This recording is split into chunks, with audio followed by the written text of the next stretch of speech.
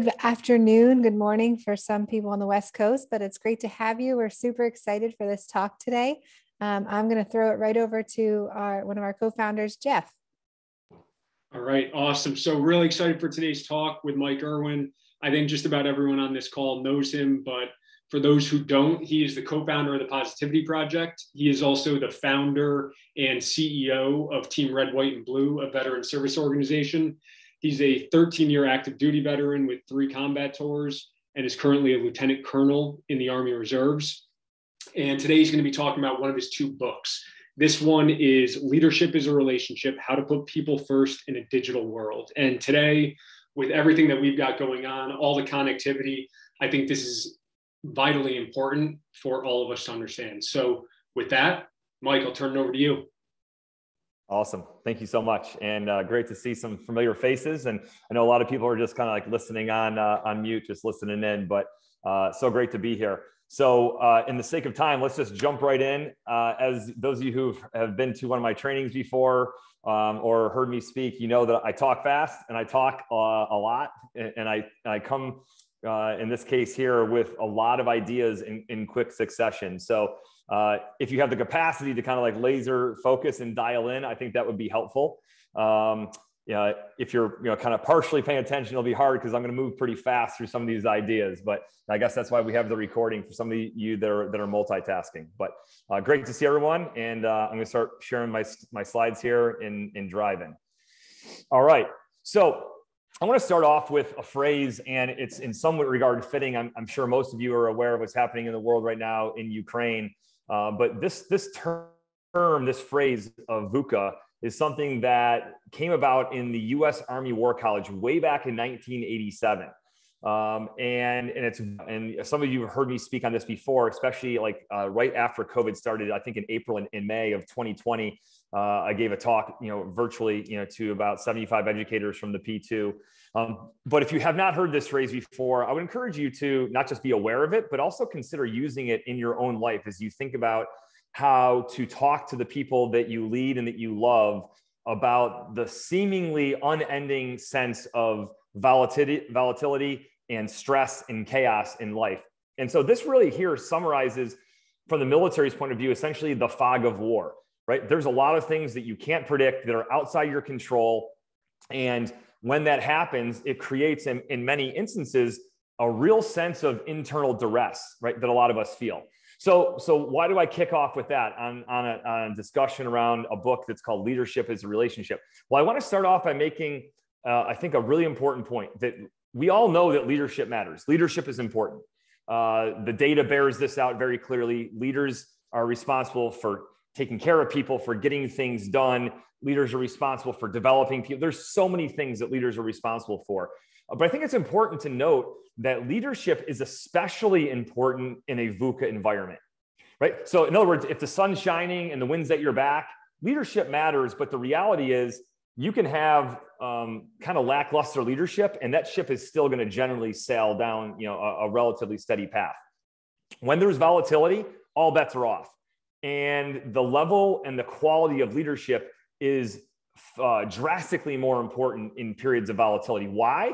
Primarily because people in those moments when they're stressed and when they're worried, they're looking to their leaders. They're looking to leaders and people who are making the decisions in their life to help guide them and to help them to navigate through those hard times. All right, so before we talk about leadership, just a couple of slides that kind of share ideas before we really get into the content. First, I'm going to spend a little bit of time talking about the content of the first book, and then how it sets up and it sets the table for the second book, right? So first of all, like we've all heard the word leadership. We hear it a lot. We work for leaders. We develop other people. Like it's in our personal life, our professional life, our volunteer life. But ultimately, there's this concept very often in life where we don't get a common operating picture, or we don't get an operational definition of a word. So when you're using it and I'm using it, it actually means something sometimes very, very different. So when it comes to leadership, and this is what I studied in grad school at the University of Michigan under the umbrella of positive psychology, I studied leadership and how can positive psychology help us to better understand how to lead and what leadership is. I found it very fascinating that way back in 1978, a year before I was born, James McGregor Burns had this to say about leadership. It is one of the most observed yet least understood phenomenon on earth. And I've been sharing this quote for about the past 10 years, ever since I first came across it in my literature review, in my paper. Right? We all talk about it, we think about it, but actually, how well do we understand what leadership is? In fact, academic leadership scholars have defined leadership in over 200 different ways. Right? That sends a signal that some people look at it through this lens, others look at it through that lens, and so it is really hard to get a common understanding of what leadership is. And I'm not here today to tell you exactly what I think leadership is. I will share, a couple of thoughts on that. But the bottom line is that leadership, once again, looks very different. And I just put a couple of the examples here, right? Are you leading people who are motivated, who are fired up, who are like chomping at the bit, right, every single day? Or are you leading people who are not motivated, right? And who are just really in search of and need someone to inspire them and make them better. Right. I actually just heard a conversation, a podcast on this yesterday. There is a big difference between like inspiring the unmotivated and harnessing the power of those that are already motivated. Right. And it requires very different things. And I've seen this at the highest level of professional sports and elite military units and elite businesses and in hard charging schools. Right. You start to talk to people who are already there. They've had to commit so much to get there. There is just a different level of leadership that is required than if you're talking, and I made a post about this on Facebook a few weeks ago, but when I was at the DMV, and boy, was I frustrated, right? And like did not feel like a sense of motivation from the people who were trying, to help me to get my license squared away, right? And then the idea of success versus adversity. Are you leading an environment where you're succeeding and you're winning and things are going well, and again, the wind is at your back? Or are you climbing uphill? Are you sailing into some headwinds? And so I think it's really important to know that one leader, you might be the exact same person in one environment. You're doing a tremendous job at leadership. In an entirely different environment, you struggle, right? And we see this often where, sometimes like in your personal life, you might be struggling like with, leading your family, leading your kids, but then in your day job, things are going well, or vice versa. Things are struggling on one front, and going well somewhere else, right? The situation really matters. So what is leadership from my vantage point? It's really just, not just my vantage point, but it's the perspective of President/General Eisenhower. It's the art of getting someone else to do something that you want done because they want to do it. In both books, that's really how we have defined leadership, and Lead Yourself First and leadership as a relationship. Right. And so I think it's really important to know, like when you look at this definition, this is not like the rubber stamp answer, double underline, here you go. But it is, I think a very interesting perspective that helps us to understand that leadership is not just about positions of authority or rank or tenure at a location. Leadership is really something bigger than that. And it, in fact, is more accessible to people than I think a lot of people realize. Right? And that's a conclusion I've drawn by having this conversation with a lot of people over the past 5 to 7 years in researching these books. Right? Number one, it's an art, not a science. In a world obsessed with algorithms and obsessed with data and like, hey, how can we program this? Leadership is an art, right? Number two, it's not about you doing the work. Yes, leaders do need to set the example. Do as I do, not as I say. However, it is ultimately about getting other people to grab an oar and to row alongside with you, or to row in synchronization with each other. Number three, it's about something that needs to be done, something that you as the person in a leadership role want to see other people do. And sometimes that's just giving best effort. Sometimes that's building a stronger culture. Whatever it is, it's really about getting other people to do what needs to be done. And then lastly, it's not because they have to, but because they want to. Jim Collins talked about this idea that leadership in its purest form exists when people follow and they don't have to. I build on that and say something similar. It is impossible for you to compel 100% effort from someone. It's not possible, right? I guess short of having a gun to their head. Like you cannot compel people to give their very best. Simon Sinek has famously said, there's two ways you change behavior. You manipulate it or you inspire it, right? And so part of a role of a leader, whether you're this chest pumping, yes, I'm an inspirational leader, I'm going to give you a pep talk kind of person, or you're a more quiet leader. right? And you do so through your one-on-one conversations and your resolve. It doesn't matter, but somehow leadership transcends this idea of, well, I'm in charge, so I said you got to do this, right? And if you don't, you're in trouble. That's really not leadership. That's flexing power. Leadership is about inspiring people to give their best, right? And because of that, and because it's not necessarily about the position, it means that leadership is really accessible to just about everybody. Does that mean that everyone's a leader? No. Does that mean that everyone should be like a leader? No. Does it mean, though, however, that every single person at moments and in chapters of their life are needed to lead, that are needed to inspire other people to get them to do the hard work or what needs to be done? Absolutely, right? And that's where I land on this. Okay, so when you start thinking about the information age, and I'm just going to we define it really as about 2005, give or take, 17 years ago. Maybe it's 2003, right? But it's on the heel of the dot-com burst. It's on the heel of Y2K. For those of you old enough to remember all that, like, the computers are going to crash, right? When we go to the new millennium.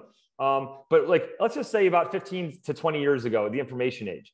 If you were to stop and take a snapshot of your day-to-day life right now in 2022 and compare it side by side, if you were doing the exact same job, right, 20 years ago, think of how, and you were to like make a list of, this is my daily routine. This is what my day looks like. This is what my communications look like. These are my sources of stress. And you were to stack those lists side by side for most people, especially how they spend the majority of their time, like the gap is enormous. Okay, so why is that? How we consume information has changed drastically, right? How did you get information back then? The newspaper, magazines, letters in the mail, and then you would get like your news, like usually in like these windows of time, right? Like 6:30 in the morning, like noon, 5:30 to 6:30 at night, if you stayed up later. So you had limited periods of time where you got your information. That directly impacts what you think, how we initiate and start and maintain relationships, how we communicate, how we do things like shop and travel and take taxis, now Ubers or Lyfts, right? How we spend our time.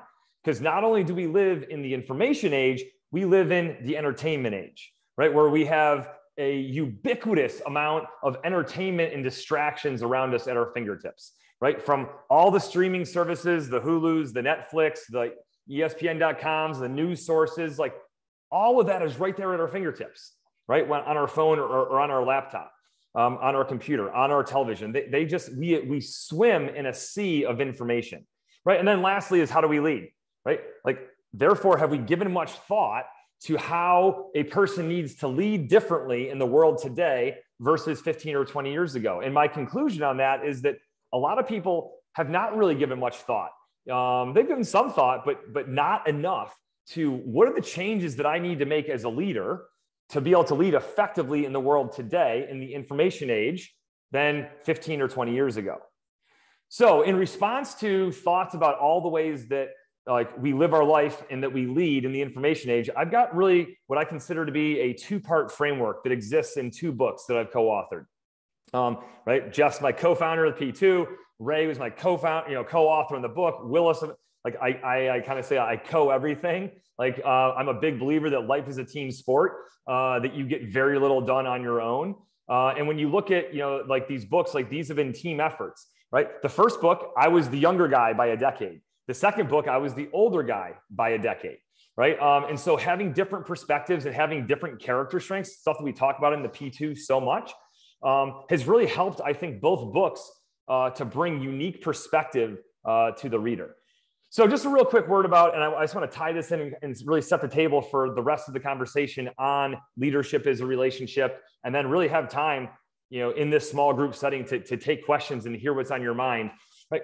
One of the big ideas in the first book, which started writing in 2010 and was published not until 2017, is this concept that we hear a lot about in the military, that slow is smooth, smooth is fast, especially in times of chaos, especially in combat, right? And that anytime you rush and you try to go too fast, right, that you set yourself up for making mistakes, right? And that actually, if you want to get farther, that when you slow down, it allows you to be smooth, and that smooth allows you to be faster. But ultimately, the big conclusion of Lead Yourself First is that we feel this pressure to do more, to go faster, to push the gas pedal down.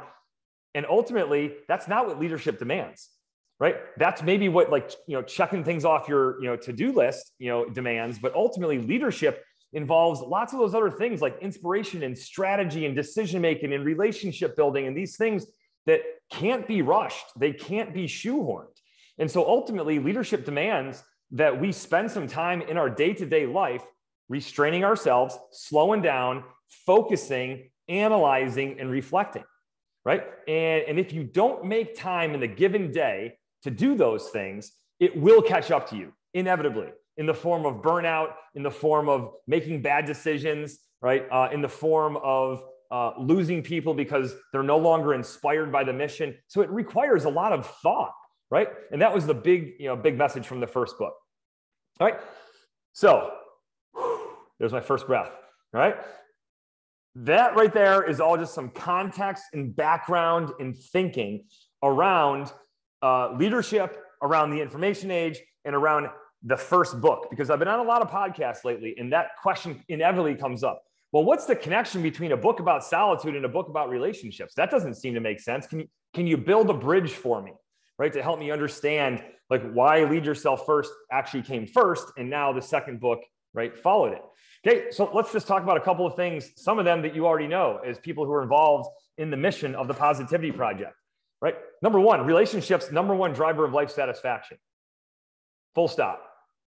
Where do we spend a lot of our time in life? At work, with people that we're working on a common mission with, be it in your schools or in your volunteer organizations or in your family. If relationships are not strong, where you spend a lot of your time, you are not going to have a very high life satisfaction. If you go into and you can't stand the people you work with, if you can't stand spending time in the with your family or in your organizations that you volunteer with, your church, your volunteer group, your Habitat for Humanity, right? That is tough. That is tough to be happy and fulfilled if you don't have quality relationships with the people that you do life with, right? Second big idea, strategic conversation here. There is a lot of conversation, and I'm going to conclude my thoughts, with this. But I want to tee it up right now. There is a lot of things, as you've heard about in the P2 training, dating back to 2016. Jeff came up with this brilliant slide of like the world at 2030. And I remember being like, man, that sounds really far. Is that going to resonate with people? And sure enough, first time I pressure tested, it was like, yep, that resonates. Because even though it was way out there, people started to say, wow, yeah, things are changing. Technology, it's real. Automation, it's real. Well, guess what? In the past couple of years, right, technology has accelerated its impact on society. A lot of things, a lot of professions, a lot of parts of our life are at risk for automation. If we had like a crystal ball we could look into, or the magic 8-ball, right? Like you can try to forecast what they're going to be.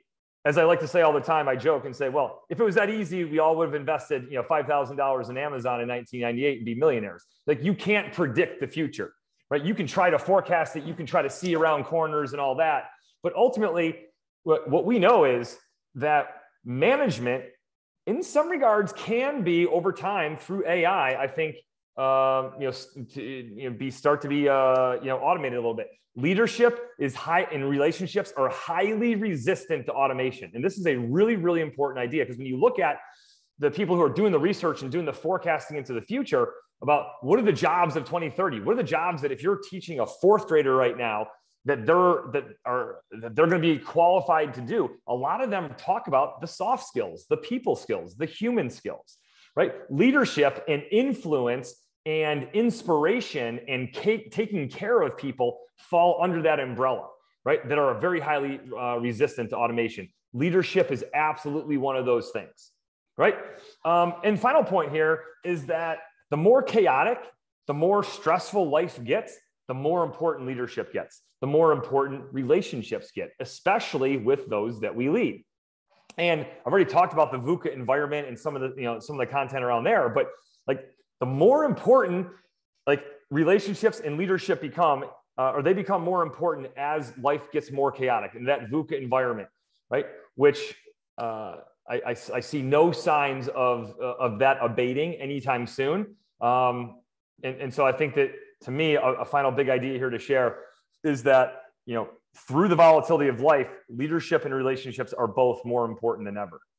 All right. So what do I mean when I say relationships? And again, you've seen this, often through, perhaps the P2 videos, the P2 training. But when you think about giving an operational definition to relationships, well, what are they? Right. And I love going to the dictionary to help simplify these things. Right. But relationships are the way in which two or more people or groups of people, and you can really boil this down to how do they think about, talk to, and treat one another.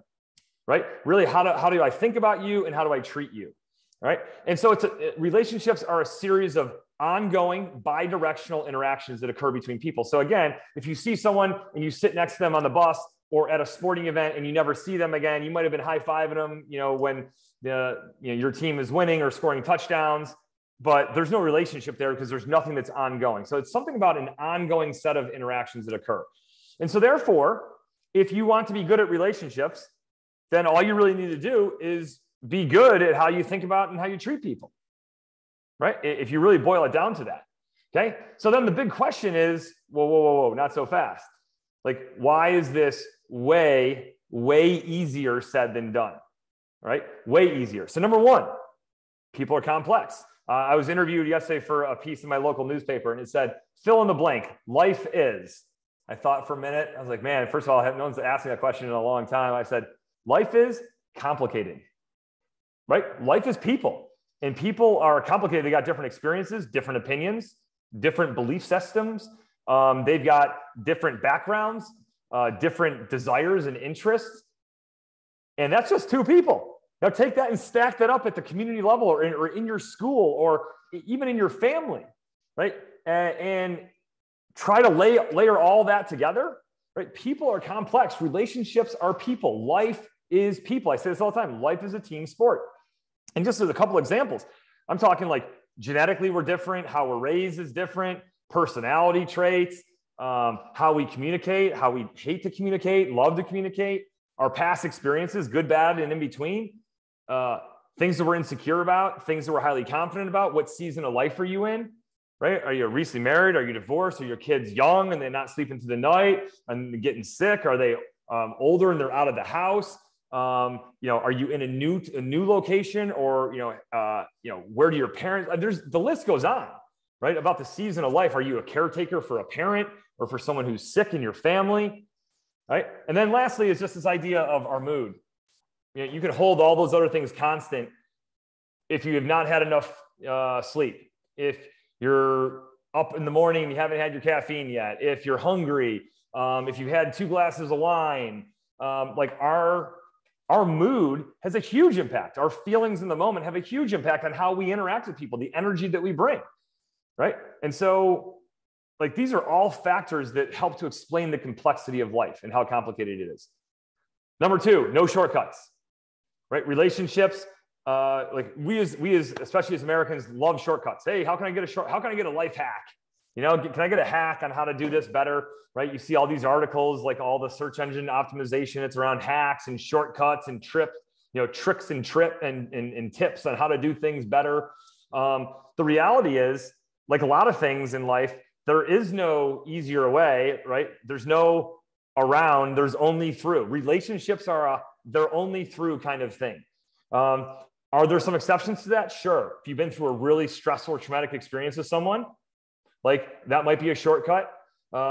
Examples like go to war with someone, things like that you experience, like you come upon an accident together, with this total stranger and you save someone's life. Yeah, there are some things right there that might qualify for hey, we forged a strong relationship through that shared suffering or that shared adversity.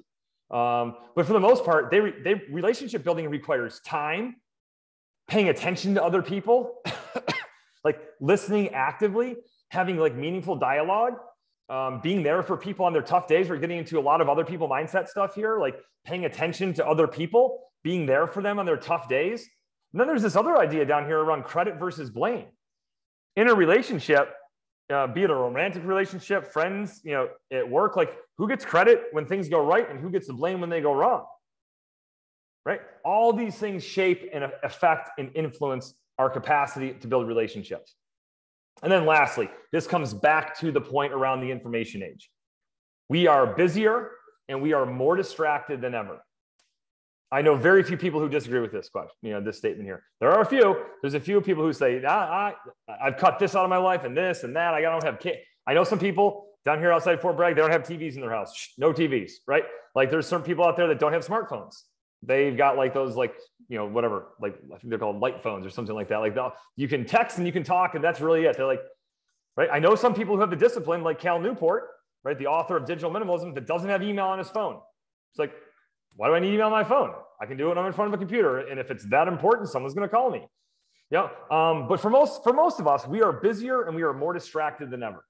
And that is a problem. Point number 3 is a problem because point number 2 is a reality. There are no shortcuts in relationships. In our personal life and in our professional life, especially in our leadership life, require time and energy. And when we're busier and more distracted than ever, that makes it very difficult to build strong relationships. So the rest of the whole purpose of this book is really centered around like this idea of trying to convince people why relationships within an organization are vital to its success. In other words, because relationships are hard, because they take time, right? Because people are complicated and because it requires effort in being there for people. Because of all that, like there's got to be a damn good reason for why it's worth the effort, the time, the stress to build stronger relationships within your organization. Because if you can't answer yes to this question, right? Or if you say, well, I don't know why relationships within an organization are that important, right? Then you certainly are not going to prioritize building stronger relationships within your team, within your organization, right? So you have to believe that it's worth the effort to do this. And so that really becomes this big question of like, well, why are they so important? As I jokingly say, right, this is not about sitting around the campfire and singing Kumbaya, right? Like that's not what this is about. This is not like, oh, hey, like let's just sit here and just kind of all like sing and pretend that we don't have problems, that we don't have challenges, right? So here is the list, and here's how the book essentially breaks down, just giving you like a bit of a snapshot into the insight, because the book is nothing but a bunch of stories, right? With some analysis in there about how these things stitch together. But what we found by interviewing people, and again, we didn't go do research. We didn't run people through lab studies. We didn't cite tons of psychological journal articles. This is really like, what can we learn qualitatively by interviewing people to hear their story about the role that relationships play in their life? And what we found is that positive relationships, especially in positions of leadership, fuel trust, the ability to hold people accountable in a positive and productive way, setting the condition, setting the table to forgive, because inevitably in every relationship, people make mistakes, right? The ability to be resilient in the face of adversity, in the face of stress, whether it's that you miss your quarterly profit goal or your students don't achieve the outcomes that you hope for them, that you wanted to, like whatever the setback might be, that there's someone in the community, one of your teachers has cancer, like all the things that can go wrong in life. Ultimately, strong relationships allow people to lock arms with each other, right? They allow you to be resistant to so much of the negative effects of stress, right? And then lastly is loyalty and stability, right? Work, to be very clear, like I've heard this over and over again, because I also have the opportunity to work with lots of companies like PwC and NetApp and Seattle Genetics, and work has become more and more transactional for people over the past 10 to 15 years, right? And so as you think about competitive advantages, to the best of your ability, if you can make work and doing work together relational, where people know about one another, care about one another, build relationships with each other, that's how you set the stage for increased stability within your organization and loyalty to one another. In other words, I'm not going to go take another job somewhere else for an extra, let's just say 10%, right, of what I make on my salary, because to do so, I'm taking a risk to go work for somebody and with people that I don't know. And I really like working with this group of people right here. Okay. But guess what? If I don't really like these people here, if there are no relationships, if I feel my leader or my manager, my principal, my assistant, like whoever doesn't really care, well, if another opportunity comes along, what's going to prevent me from jumping ship, right? And rolling off and going somewhere else.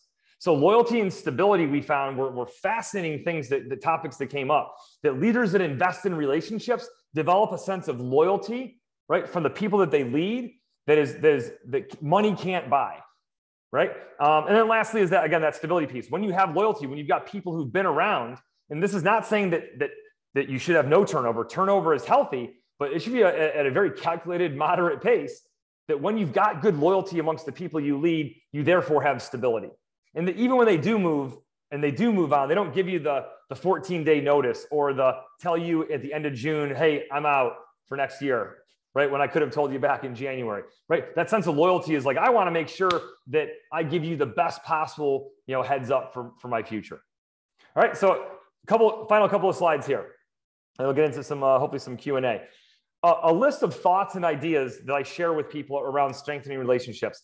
All of these, to a certain extent, are research backed, but I think they're really more about trying to this is more about trying to bring these ideas, into life, right? For you. So number one, we know this in the P2, words matter.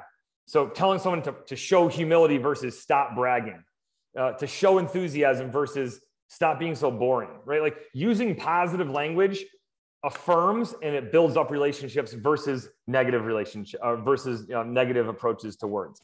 It's not saying that there's never a time when you can't or shouldn't use those negative, or other words and tell people, hey, stop, like there's a danger. Like you got to stop doing that right now. But for the most part, using positive language is really important. Number two, some of you know the work of Brene Brown, but this concept of vulnerability, it really rose to power, with her in 2009, 10, and 11. To build relationships, it certainly helps to make sure that people know, especially the people that you lead, know that you're human, right? And that they know that you are willing to share some of your humanity and some of your mistakes that you've made with them. Three, this has been difficult over the past couple of years, depending on your organizations and where you live, but as much in person as possible. Obviously, we're doing this presentation here, right, by Zoom. Technology allows us to do some pretty cool things that we otherwise couldn't do, because otherwise I couldn't be like in all these different locations in Somerset, Ohio, and New York, and out in California. Like you couldn't be all these places, right? So technology is great, but as you think about relationship building, really trying to prioritize your in-person time to the best of your ability. Fourth idea, this is kind of like relationship building 101 stuff. Right? But praise in public, criticize in private. And this includes on the social media space, right? Anytime you put something out there publicly and you criticize, whether it be on Facebook or a Facebook page, or it be, something that, other people see, right? That changes people's reaction to it. And it changes your capacity to be able to build relationships with people, right? When you criticize them in private, it changes the game, right? Because now it's constructive. Now it's proactive, and it's like, hey, I'm giving you some feedback about what I think you can do better. But putting people on blast out in front of people, generally not a good idea, right? And certainly not something that helps to build relationships. Right? A bit of a unique idea here. Think about how you can donate to a person's cause, support their business, whatever it might be. These are some simple things. Like Jeff and I know a guy, named Joe Quinn, who went to West Point with him. I just bought 9 packs of his hot dogs. Right? Like just doing simple, because he's the CEO of a hot dog company now. So like you think about ways that you can support your friends and then in your personal and in your professional life as well. What can you do to support your teachers, to support your fellow teachers, to support people in your life, thinking about how can you support, what they do on the side, or their nonprofit organizations that they volunteer for and care so much about. Right? That is relationship building stuff. I still remember from 12 years ago, those first people who donated to Team Red, White, and Blue back in 2010. Right? We all know about this, working to be present with people. We heard over and over again, the biggest challenge to me building relationships with the people I lead is that I'm distracted. Right? So like simple things that I talk about, a lot, much easier said than done. But on Zoom, I'm a big, my new thing is I got a baseball because it's coming into baseball season, right? But like stepping back and showing people you got your hands up. Because guess what? I'll just say the obvious that everyone knows and kind of smirks about, but for some reason people don't want to say it out loud. Like if I can't see your hands, I'm assuming that you're shopping on Amazon, or you're surfing ESPN.com, or you're doing something else, right? Like I just, so I encourage people all the time, not all the time, to have your hands up invisible, but I do a thing where I definitely indicate to people, no, I'm not being distracted right now. Because we all know you're no more than 2 inches away from typing in something on the internet. And then you see this show up when someone will tell a joke, on a conversation, and then you'll just sit there and be like, hello? Did anyone, why did only 3 of you laugh? Right? It's because people weren't even paying attention. They're there and they've got another article up. They don't even have the screen up, And so some of this is Zoom funny, haha stuff, but it is at a deeper level problematic, because like people don't feel that you're present with them. And that can show up in the form of like a Zoom, or it can show up in the form of like when you go out to dinner. And my wife and I went out to dinner last night, celebrated our, a little belated our anniversary, and like you leave phones in the car, right? So how can you separate yourself from the devices and the distractions? The window and the mirror, credit and blame. I already said a little bit about this before, but like my favorite battalion commander would say like, hey, when things go right, look out the window. When things go wrong, look in the mirror, right? Very often we got the opposite going on. We've got blame shifting, right? Which is like when things go right, hey, who can, pat me on the back? And when things go wrong, I'm going to look out the window and who can share some of the blame with me here, right? One of the strongest things that you can do as a leader, but especially like, especially as a leader, but really just in general from a relationship building standpoint, is to accept responsibility when things go wrong. And this is not easy to do. For some of us, it's harder than others. This is not easy for me. I struggle with this, but like accepting your part of what went wrong. And when you do that, it really helps to draw you closer to other people. There's a whole book on this idea, number 8. It's called The More Beautiful Question by Warren Berger. Asking good questions drives meaningful conversation. And so often what we see is that people ask kind of like lackluster, very blasé questions like, hey, so how was your day? Hey, how's the weather? And you just kind of ask these very vague questions. And once in a while, someone will take the bait and they'll go, hey, oh, I'm glad you asked. And they tell you all about all the things, good, bad, and ugly. Most of the time, a lazy question gets a lackluster response.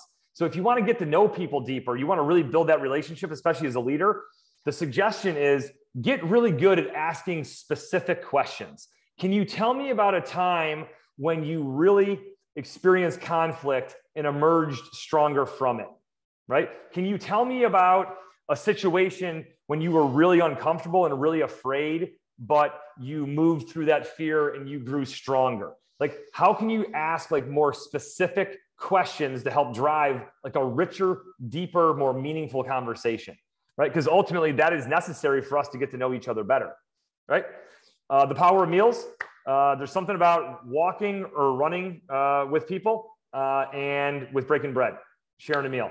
I've done it a lot over the past couple of weeks myself with 3 or 4 different people. Meals are powerful. I don't know what it is. It just maybe it kind of like we put our guard down a little bit, like we're willing, to open up on our conversation more. It fosters a sense of like what I would call meaningful vulnerability. And you can have harder conversations more productively than if you feel like you're in this adversarial thing of like, if it's just you and me on a Zoom, right? Or if you're sitting across the desk from me, that just feels like, there's this space between us, right? But there's something about coming together and sharing a meal that really helps, especially from a leadership standpoint. So I encourage leaders all the time, take somebody that you lead out to lunch, right? Bring them out, go grab lunch, sit down and just talk, right? And you might have like 5 minutes worth of work stuff to talk about, but just have a conversation about life, right? About what your dream job, like, is this your dream job or what do you want to do? Like, what would be the perfect job in the world for you? How can I help you get there? Right? Those kinds of conversations are super powerful, right? And they help to strengthen relationships, especially between leaders and the people that they lead. And then lastly is expectation management. I see this over and over again.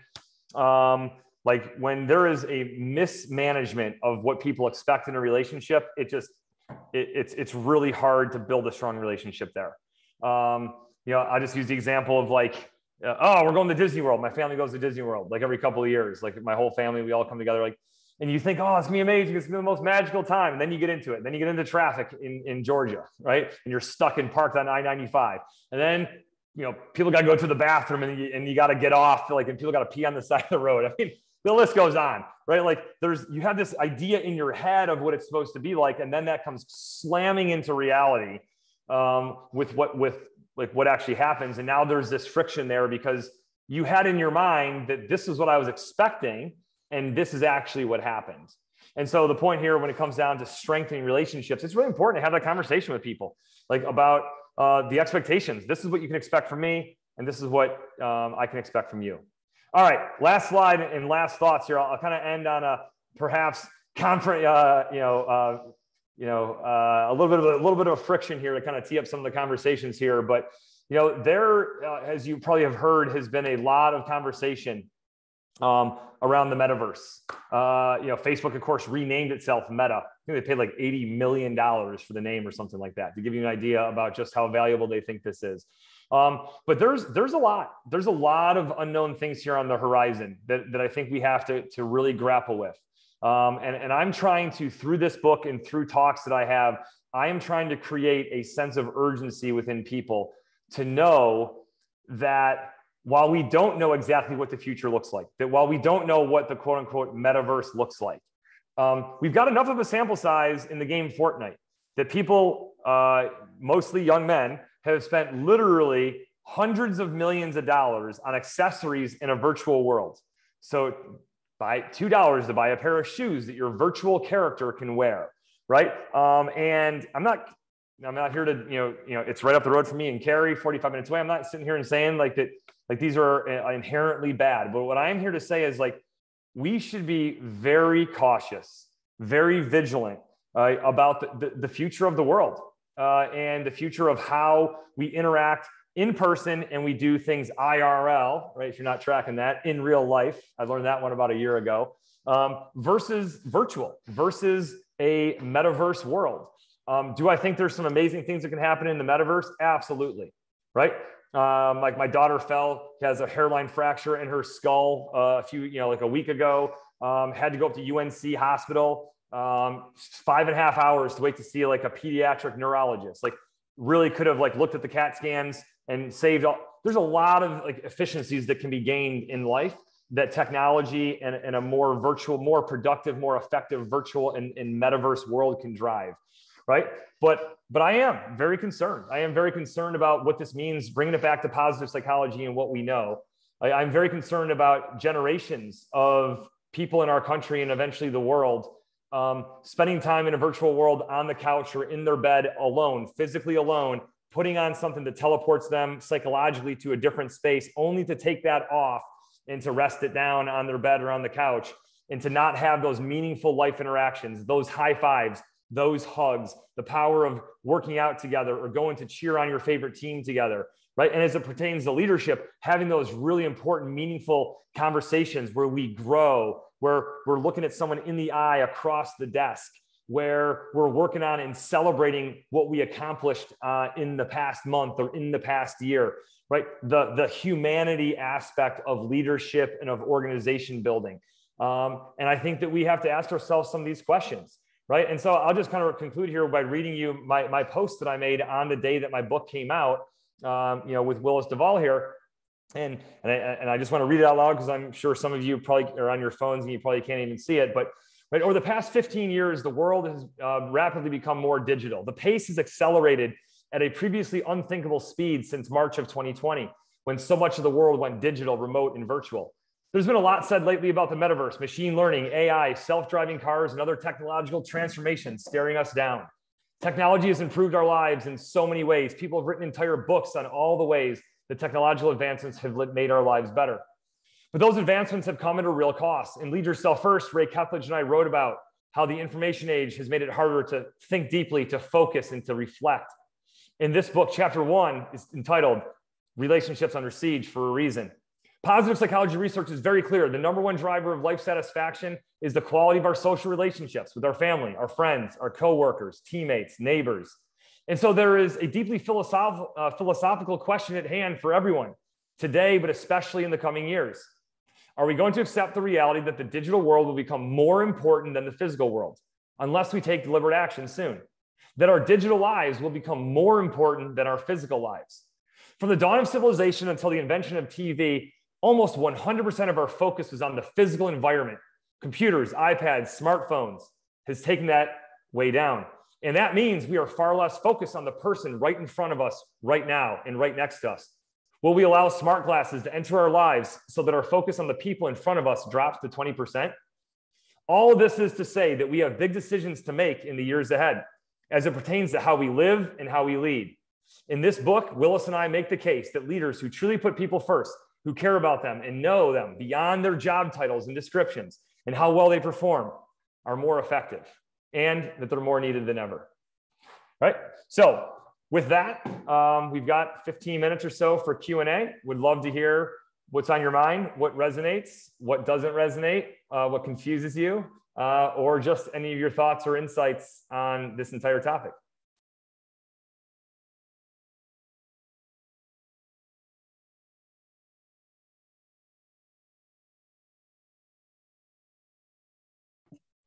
Hey, Mike, Jonathan Sweegles here from Traverse City. I'm curious just to hear some of your thoughts on, our current situation with the pandemic. And I know a lot of us are school leaders here, and a lot of our staff are feeling overwhelmed and anxious. What are your thoughts on, maintaining that high level of expectation and productivity, but at the same point in time, giving people grace, in order to maintain that relationship, in order to maintain that leadership position? Totally. Yeah. This is something that I hear from leaders in all different fields: education, business, nonprofit, government, military. Really is like, what's the balance between, like you said, high, maintaining expectations for people and empathy, really being able to, so I think that, so first of all, I'm not going to give you any sort of like, magic pixie dust. Unfortunately, this is one that has got, I think everyone, being more philosophical about it. Again, this gets back into leading yourself first, about taking time to think through these questions. So step one is, if you're asking yourself that question right there, you're already halfway there, right? Because I think a lot of leaders don't think about that. I think that everyone's got, and I heard a great podcast recently with Dr. Michael Gervais talking about the path to mastery is deeply personal, right? And it's different for everyone. Based upon where you're at in life, based upon your situation, your challenges. And I think it's really important to know that as a leader, that everybody is going through and is in different situations. Some people are in a chapter of life where they're in a situation where they are ready to row, and they're ready to row harder. They're like, hey, like, give me more. Like, I'm finding a ton of fulfillment in my job, and that stress is not really affecting you. Then there's other people who, like you said, just a lot of them are just like, man, dude, I'm not literally drowning, but I'm like figuratively drowning, and just like slapping at the water to keep my head above so I can breathe. Right. I think for people who are in that situation, that find themselves in that latter situation, I think that, there's a lot of things we do out there, and I think that the best of intentions, I don't think they're making very much of a difference. Right. We'll often talk about this idea of like taking like a mental health day. Right. And often people don't even really necessarily know what that means. It just means I'm overwhelmed, I need a break. Right. But my point is that I do think that's totally a Band-Aid solution. Right. And so I think what most people really need, is some of the guidance and the support about how they can live their lives, in a way that kind of reduces some of the stress factors that are there. Some of it is inevitable, right? You can't do anything about it. Like, but I've talked, and I know Liz McWilliams is on here. Like, she remembers me going on record 4 years ago on this and saying it. But like, I know there's stress and challenge, like when people come, especially at principals or at teachers, with like questions and all that. But like, I genuinely believe like there's got to be a policy or somewhere where it's like, hey, I'm not checking my email after like a certain time, like 8 o'clock, maybe it's 8 o'clock at night, maybe it's 9 o'clock at night. But like, if you're getting into that business, like of responding to a parent who's frustrated or angry or something like that at like 10:30 or 11 o'clock at night, or at 5:30 in the morning, I mean, that is a tough place to be from a well-being standpoint. So I think it goes back to a lot of is, Jonathan, really encouraging people to really, again, this idea of leading yourselves first, of knowing, well, let's stop and be just like a doctor comes in, right? And what are your symptoms? They give you a prescription, right? Like, I think it's really about trying to understand the source, right, of the problem. And I think a lot of times people need help identifying, well, what are the sources of stress? What are the top 3 things that are overwhelming you, right? And sometimes just helping people to have that clarity is very important. And when you help them have that clarity, then they can go, okay, now I can do something about it. Right. Hey, okay, it's actually my diet's causing this. Okay, so I need to make some adjustments to my diet, right? If it's checking emails, like I said, late into the night, and that's like a big source of stress, well, you have in your control to change that. And so I do think it is, as a leader, one of our jobs is to help people to understand these things, and then help them to develop interventions or treatments on themselves. Right. And of course, psychologists would call this learning how to do CBT, cognitive behavioral therapy, on yourself. How do you talk to yourself about some of these, sources of stress and challenges? But It's a great question, and no easy middle ground, but I do think it is ultimately we've got to build capacity in people to be more effective at dealing with the stressors of life, because those stressors aren't going anywhere. And I think that very often as leaders, like we want to like put a bandage on the gunshot wound, right? And that's not going to work. We've got to really think about more systematic things that we can do to help people to proactively address the sources of the chronic stress that they face. Thank you. Appreciate it. And I know Mike Domagowski's on here, so we're looking forward to seeing you in December up here in Traverse City. Yeah, absolutely. Looking forward to it. I got a question over here. Looks like thoughts on how to get parents on board with this concept. Phones and technology have taken a significant role in parenting. I often feel the minority when trying to promote relationships in real life. Yeah. Yeah, these are like the real philosophical conundrums of our time. I don't know how much success we have as leaders, as educators, as coaches, whatever, in helping people to understand just how deeply problematic it is. When it comes to even being a parent who's frustrated, who sends that email at 10 o'clock at night, it is definitely tough, trying to get parents on board with it. I do think that we have obviously P2 for families. I think pushing the conversation home, that was a big part of the purpose there, of developing P2 for families, is trying to say, hey, this is a way for the schools to suggest to the parents, hey, this might be a good thing for you to have a conversation with, your children about. But that still requires that they actually open this, go to the website and participate in it. But this is a big part of the challenge, is that if you don't get others to buy into this or believe into this, then you can only do so much. But one of the suggestions I have that seems like, again, a bit radical, but is when people send emails, right, when they get angry, when they get frustrated, when they do those kinds of things, it's just simply saying, having a canned response, a default response of, thanks so much for your email. I'd love to meet with you in person and talk about this, right? But going back and forth with email over going back with people about their frustrations over email, it not only does it take time and energy, but it also just almost gets nowhere, right? We talked about this in Lead Yourself First. President Lincoln, right, when he was so frustrated with one of his generals, General Meade, after the Gettysburg, he wrote this letter about how angry and how frustrated he was, and then he stashed it aside and he never sent it, right? So it's just about this idea of it's cathartic to get your ideas out there, but it is not helpful when we communicate when we're angry. Very rarely. I'm not going to say never, right? But rarely do we communicate when we're angry or frustrated, and we go, yeah, that was good. That was a good communication right there, right?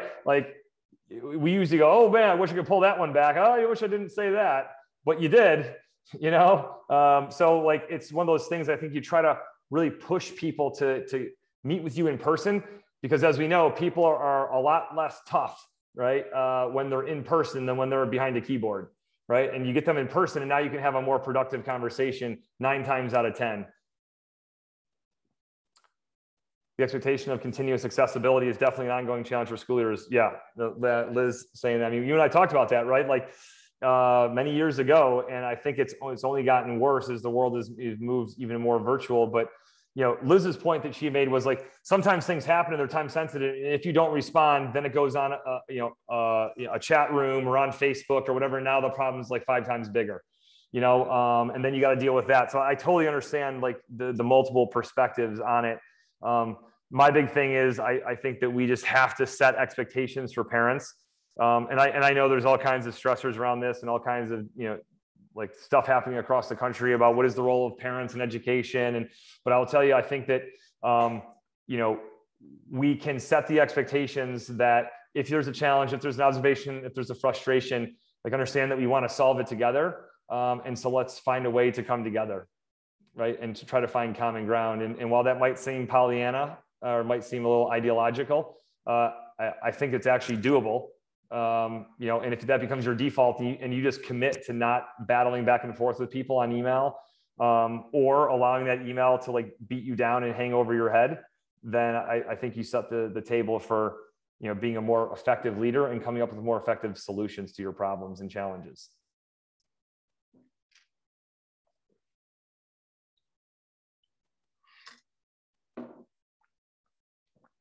Other questions?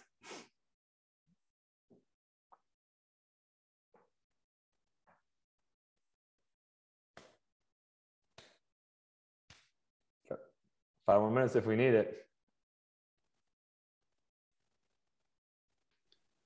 Hey, Mike, in terms of setting expectations for schools, there's different levels, and you've talked about parents, but then there's also students. So it's really setting this culture. So can you just talk about setting expectations in these complex environments? Yeah.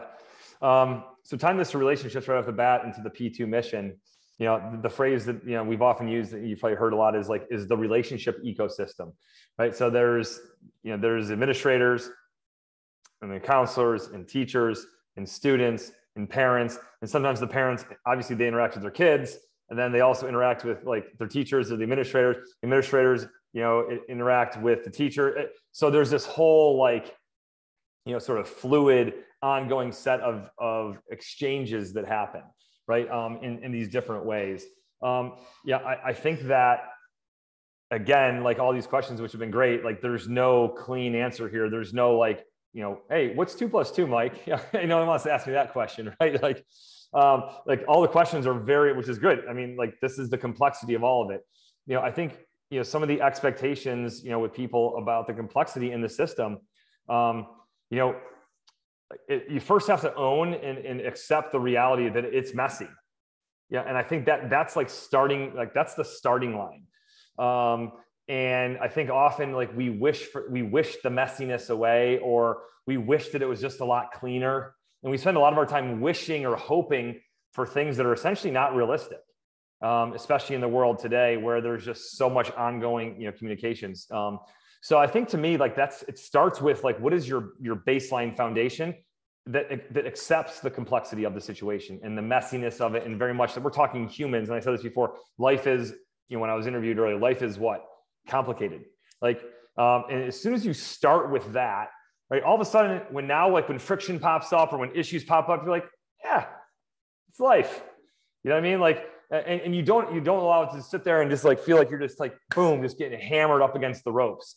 You know, it's just that awareness that like, it's going to be challenging. And so once you start with that is why I kind of preach this message over and over again about how important it is to start with that understanding. Right. And after you get, you know, past that understanding, you know, I think the big thing boils into a lot of times is how do we allow ourselves to acknowledge the friction, acknowledge the problems and the challenges, but not to ruminate and obsess on it. Right. Because I hear this from so many people, and I won't ask for a show of hands here, but like how many of us ruminate? Right. We get feedback or someone says something and we sit there and we just let it just chip away at our soul. Like it eats us up and we're like, oh, I can't believe he said that about me. I can't believe she did that. Right. You know, like, and I mean, I recently got some feedback from some of the people that I lead. Like you sit there and if you start to internalize it and you allow your brain to obsess on it and go, I can't believe it. Is that true? Is that really true? Oh my goodness. Like, right. Like the self-talk that you start providing that inner dialogue in your brain, you know, Dr. Michael Gervais calls, you know, like that's the source of confidence. It's also the source of great stress and a lot of mental health challenges, right? Is how quickly can we flush those thoughts from our mind? It's not saying that you should be like delusional and pretend that the feedback or the criticism or the issues don't exist. But if you ruminate on them and you latch onto them and you hold on to them, yeah, it's going to beat you up. It's going to crush you. It's going to crush your energy. It's going to crush your motivation. It's going to hurt your ability to be present with people because you're going to be like, you know, think your mind's going to be elsewhere instead of present, you know, with your family or your friends. So much easier said than done, but I think a lot of it has to do, you know, with, you know, some of those challenges that we have gotten really good at holding on to thoughts. And so the antidote to that is this whole concept of mindfulness, right? Some of you probably have heard of this or you practice this. Like, I'm not a huge meditator, but I do like micro meditations of like 2 minutes. And I just sit there and all I do is, because that's about as long as I can go before my mind starts racing again. But like, you literally focus on your breath, right? And if you can focus on nothing more than just breathing in, breathing out for 2 minutes, you give your brain almost like a bit of like a reset button, right? You give your brain like a little bit of chance to put it all down and go, okay. It doesn't mean you come in totally refreshed, but hopefully you've been able to flush out, because what's literally happening in your brain, neurological connections, billions of them are coming together and telling you this is a really big deal. What she said about you is a really big deal and you should be concerned about it. right? And so you've got to be able to give scientifically speaking, neurologically, right? You've got to be able to give your brain the chance to get rid of that stuff so that you can focus on the other people and the other tasks at hand, right? Again, easier said than done, but these are some of the things that you can do by practicing micro meditations, or being really mindful and not allowing your mind to ruminate on the past or obsess and worry about the future.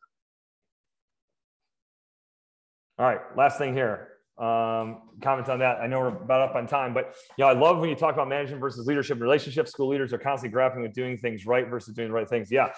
I mean, I think that, the reality is management does not really focus much on relationships. Management is much more transactional. It's much more like, hey, I'm managing this process. Your job is to do this. Your job is to do that. My job is to make sure that you know what's going on here, and that this happens first, and then this happens, and this happens. I don't know how, because you can inspire people without a relationship. You can show them like a motivational talk, like from David Goggins, or, like someone can come in and speak and fill you up with energy and inspiration. Apollo Ono is a great motivational speaker, right? You can have those people for sure. But for the most part, inspiration comes from the relationships you build with people, not wanting to let one another down, and having aspirations of what you can do in the future, and how you can work hard together, and how you can accomplish something and make a big impact on people's lives. That's where majority of inspiration comes from. And I think the best, most effective, yet not the fastest way is through our relationships. And that when we build relationships, right, it allows us to tap into the capacity to inspire other people to be their best, to do their very best, right, as often as possible. So, and then Brian, love the idea of relationships at work being a huge retention factor. Seems often, but overlooked. Absolutely. I mean, spot on. Like that's a big part of it. We know, like, when you got those relationships there, people are willing to be loyal, to their leader and to one another. And that allows you to endure the hard times. Because guess what? Inevitably, you're in an organization. It's not all sunny, right? If it is, then you're not doing it right. You're not pushing hard enough. You're not, right? Life is hard, and it's going to get hard at times. And so those relationships are essential, right, to get through those hard times, right? Relationships are very often the foundation of resilience. All right. Well, it was great to see everybody. Jeff, back over to you, if anything else to close it out with, but appreciate everyone's time today. Hopefully you took away a couple of ideas and thoughts from the conversation that that stick with you. Yeah, that was great. Thank you, Mike. And just one more thing, Mike mentioned P2 for families. We also have parent letters that are part of this new toolbox. So again, setting expectations, being able to communicate upstream of issues with parents about P2, that's available now if anyone's interested. With that, Elizabeth, I'll let you close it out. Yeah, Mike, thank you so much for that awesome talk. It's always so good to hear from you. And I always walk away inspired myself. So hopefully the rest of the listeners and everyone who took the time out of your day on a Thursday, we know how busy you are. So we appreciate you showing up, and hopefully you can walk away with some talking points. This will be sent, the recording will be sent so you can share with colleagues or anything like that. And have a wonderful rest of your week. Awesome. Thanks, everyone. Thanks, Take Mike. care.